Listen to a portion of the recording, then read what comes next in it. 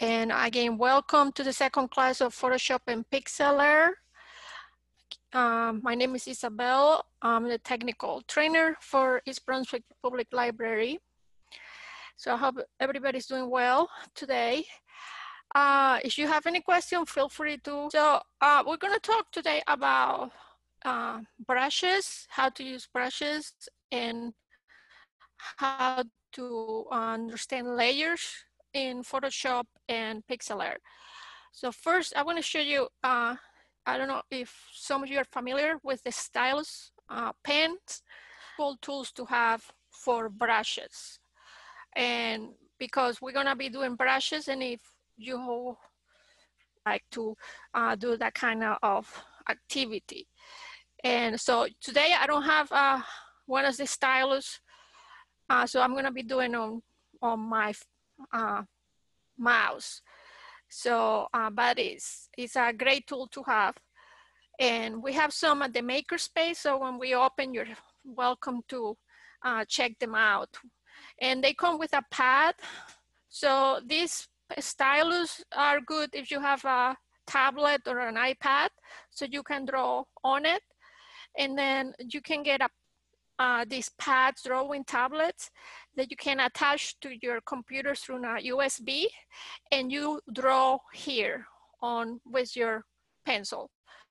The files on the Padlet on the board, and you're gonna find the link to the Padlet on the Zoom chat, and you are free to download. We're gonna be using today the this feed, this all, and if you're new, you can find on the Padlet the link to find Pixlr, or you can just Google Pixlr E. So last week we learned how to open files, so I'm not gonna go through that. I uploaded a texture file here. Let me see. Okay. Let me get all this out of the way and get, there it is.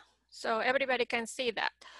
So I loaded this texture file.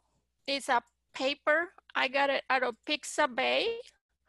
So Pixabay also is a website where you can get pictures available for download, as long as you don't have, you're not gonna do any commercial use. So these are free for personal use, and they are free. So I just did a paper, and then I look here on categories, and I found backgrounds, and I just found a bunch of papers. So I took one from that, and I'll upload it up here this tonight. And I got this paper here. So to kind of replicate what it would look like if you have a paper, you know, on front of you. So I just open my picture, and there you can see it. Before we do brush, I thought it would be better we talk about layers. So let me make this a little bit bigger there. So layers are available in Pixlr in Photoshop, and they are excellent. They are the best thing people, I mean, better than apple pie, because you can, I can write here. And if I don't like it, I can turn it off, and I can create another layer and start again. And I can do this here, and so on. I can do this, and then I can choose which one I like. So maybe I like this one, maybe I like this one, maybe I don't like any of those, and I'm gonna look for something else. So so they are like tissue papers you put on top, and they're translucent. So you can choose what do you want. It gives you the option. So if you don't like this layer, if you don't like the top layer, you can turn it off. So it gives you a lot of flexibility about your design. So for example, this layer I have here, the second layer, it has a hello that I did before, very pretty. And then I drew on top. I cannot erase the one on top without hurting the hello. However, if I have done it on this layer on top, I could remove this. I can remove it, and instead you take it off. So if I want to do another layer in Pixlr, I just do here plus, and it's gonna give me 3 options: empty, image, or text. I'm gonna choose empty. So I'm gonna turn these layers because I messed up this one, so I'm gonna redo it. So I'm gonna go to this layer and I'll turn it on. So this image here, this checkbox, it means it's on. If I uncheck it, it's off. You cannot see it.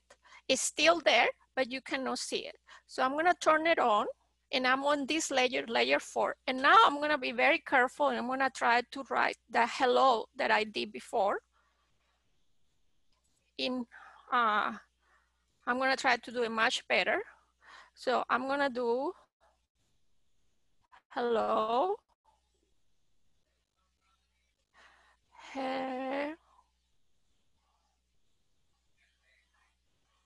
Hello. So even if I did messed up, so I can turn this off and I can do something else. Oh, but see, I messed up the L, the last O. So I'm gonna do it again, and then, you know, it's nothing, it's forever. I can just turn off the layer and I'm gonna try it again. So I'm gonna try again, and then I'm gonna try to see if I can get it right.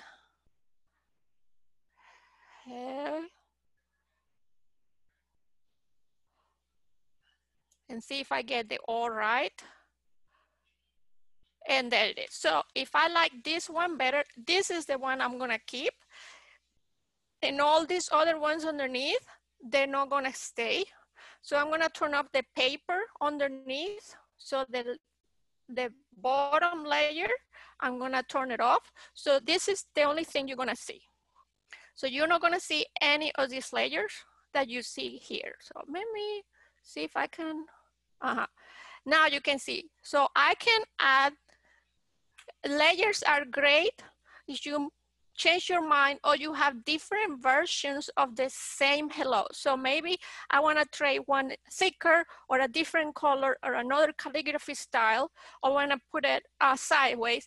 I can try as many as I want, and then I can choose the one I want later on just by choosing the layers. So if you are a graphic designer, you might have this customized. So they ask you to create some cars for different people, and you do this, you know, one day, and a year later they say, "Oh, can you do the same thing?" But with a different name. So here you can get customized. So maybe you did it. I just put a name here, and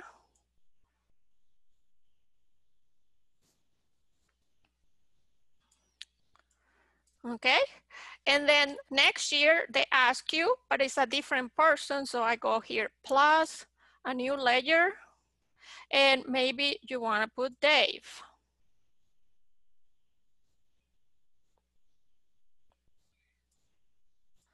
So you can save this file with all these layers, and then you can customize it. So every layer can be gives you a different version of your design.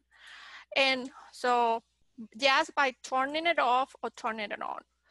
And when you are done with this, you want to save it as the native file for Pixlr, which is PXD, because that file is gonna give me the layers. It's gonna keep the layers. So when you open the file from your computer, this got downloaded in my computer. A year later, you wanna open the file, the layers are gonna be there, okay? So you wanna keep always a version of the native file, PXD file. If you're done with this and this is what you wanna do, you can save it as the version on a JPEG. So this is maybe for a client and you wanna save it as a JPEG. And this is all they're gonna get. So the client is only gonna see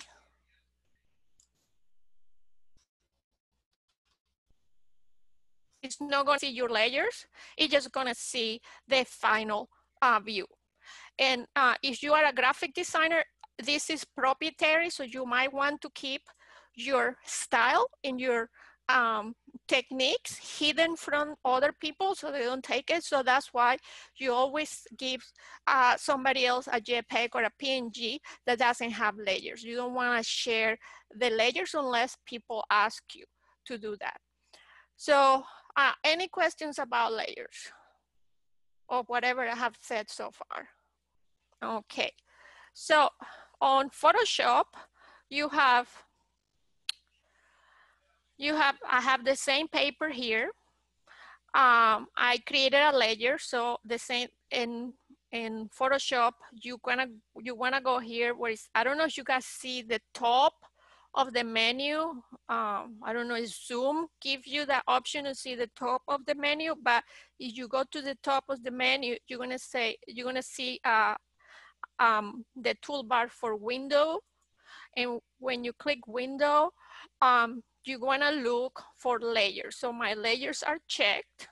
So you wanna make sure that toolbar is showing. And they're gonna show up here. And this is my background. And I have a layer on top that I added with this plus. So it's a little bit similar to Pixlr. See, you click on this plus and you're gonna create a new layer. So I can turn it off by this eye, turn it off.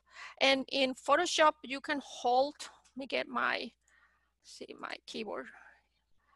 There it is. You can hold your mouse, click your mouse and hold it. If you have a lot of layers, you can turn all of them at once, or you can turn all of them off just by holding the left side of your mouse. So you can turn all of them, or you can turn each one off individually. So if we have the first layer that I have here, same thing, I'm gonna write, let's see what color I have. I can see the color. I wanna do this color here, and I'm gonna go through this much slower. Just let me show you how the layers work. And I'm gonna do hello.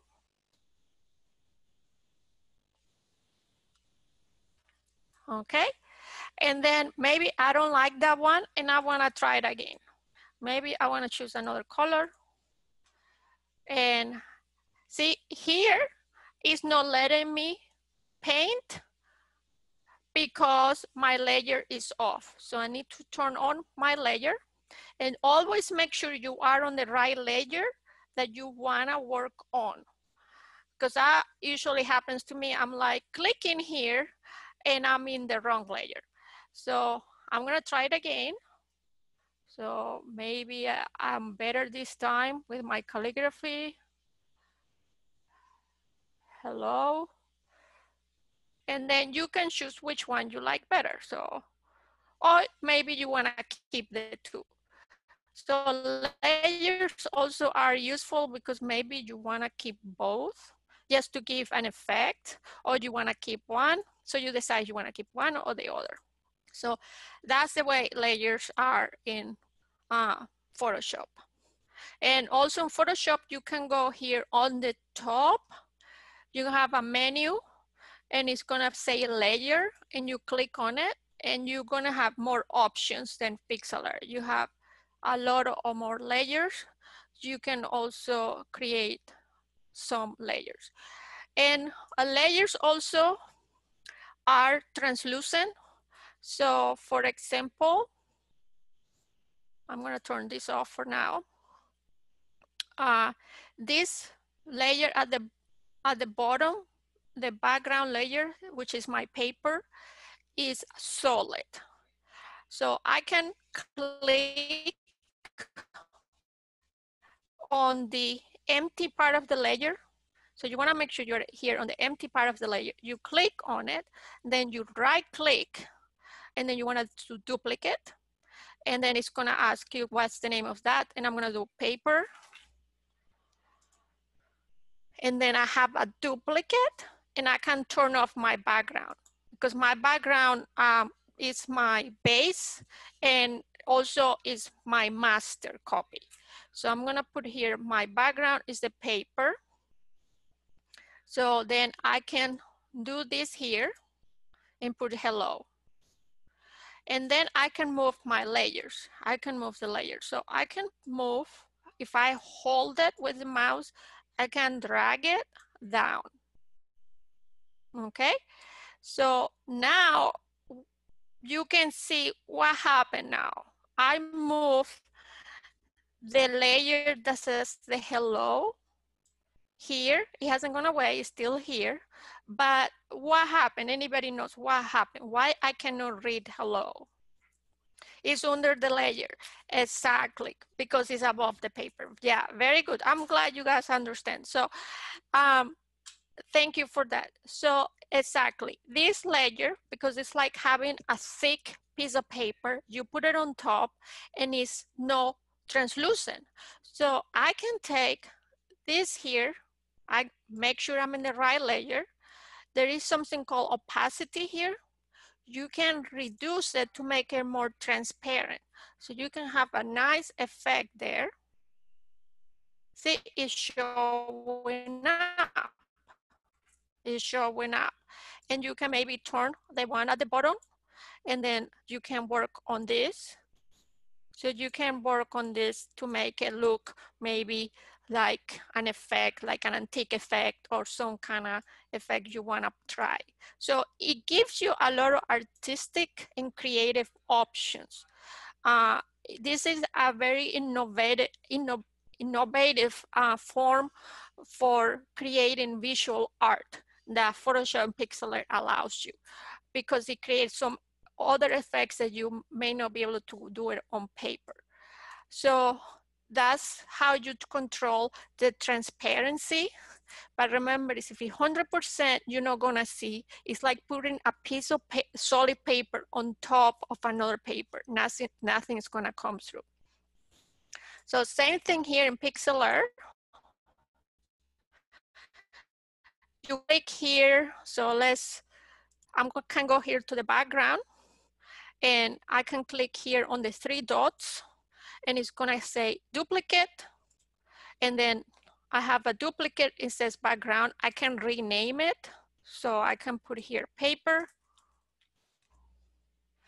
and that's rename it, and I can drag this one, so I can drag it all the way to the top, and you see the same thing. It's covering everything that is at the bottom. I can click here on the 3 dots, and I can decrease the transparency or increase the transparency.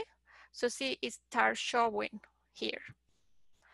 Or I can move this paper underneath, so I can now see this layer or this layer. So you can work with those layers and move things around.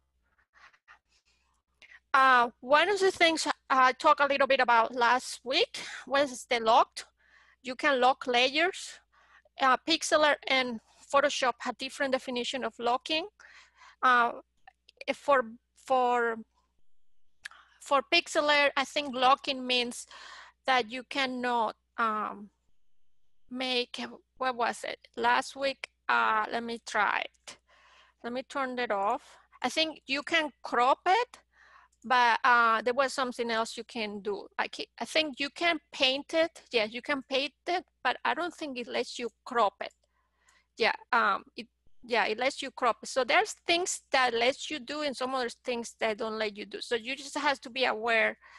I quite don't remember on Pixlr, but on Photoshop, yeah, actually you can tell what to lock. So if you click here on the background, always the background layer is locked. So you're gonna see here what is locked. So there are three things that are locked here. There is this pixel so that you cannot crop it, you cannot move it, and there is you can do three things, but you can paint on it. If I click this one, I cannot even do that. And to unlock it, you just double click and it's unlocked. And if you want to lock it again, you can just click here on the lock and it's locked. And if you just wanted to lock certain things, you just click here and it's back to lock. Move, you cannot move this layer. If it's locked, basically you cannot move it. It's a background, if you make it into a background layer. So a background layer is never gonna move. So that's the definition of background layer in Photoshop. So anything, when you notice that something quirky is going on, maybe it's because it's locked. The other thing is trying to never to leave the background layer as your master, and don't try to modify it. So you're better off doing a duplicate of the background layer and modifying this and be this your working file. If something happens, you always have a backup and you always have your master file. So that's a good way to be proactive in keeping your files intact. So now that we have layers, the other things that layers do are translucent. So I'm gonna show you here with this one. So I'm gonna turn this one on and maybe this one on. And so I have the background layer on, and I'm gonna have this one on and nothing on. So what is going on here? This paper is, I reduced the transparency, but I'm gonna do an effect now. I'm gonna put like a screen to blend. So I'm gonna go here where it says blend mode, and I'm gonna play around with the blending. So it's gonna give me another effect on the layer, because it's gonna allow to mix to all it's like putting a tissue paper on top and then having a light go through it. So you're gonna put like an effect on this with the blending, and everything is gonna blend differently. And if you have more color, things are gonna have a lot of effects, and we're gonna work on that in a little bit. And same thing here on Photoshop. I'm gonna go here to this layer of paper, and I'm gonna go here where it says normal, and I'm gonna play around. So see, it wasn't showing before, and now when I play around with this blending, it starts showing. So see, this one is pretty cool. And then I can reduce I increase the transparency, and you see how things start blending really well. And you get really cool effects with the blending. See, you can get really cool effects. You can play around with this and give your designs some very cool effects.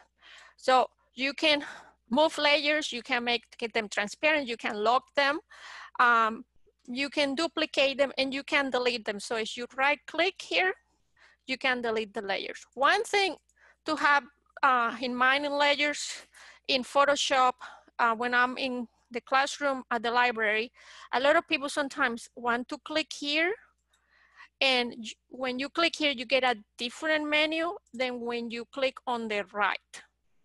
So if you want to duplicate, if you want to delete, you want to make sure you click on the right side of this rectangle, so you get this menu rather than go to the left.